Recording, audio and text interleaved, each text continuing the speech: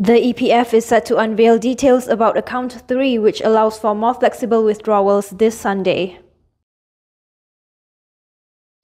Finance Minister to Datuk Seri Amir Hamzah Azizan says EPF will explain the division mechanism and how it can be withdrawn after announcing dividends for 2023.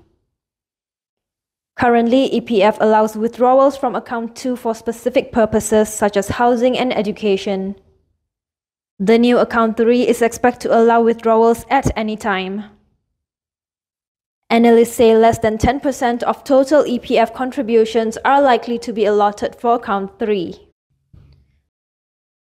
Bank Muamalat Malaysia Bhd Chief Economist Dr. Mohd Afzanizam Abdul Rashid says that Account 3's short-term nature may see the account offer lower dividends compared to less accessible accounts.